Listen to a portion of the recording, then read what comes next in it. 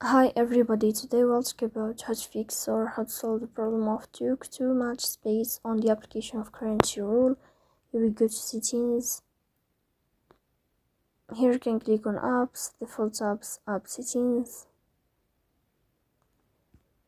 On above you can search about Crunchyroll and you can click here. Then this page of app info, you can click on first stop and you can click OK. Here we'll enter to the window of storage. Then you can click on clear cache. Don't click clear data because that can delete your account. So please don't forget to support us by like and subscribe. See you next time in another video.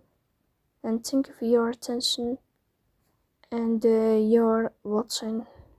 Goodbye.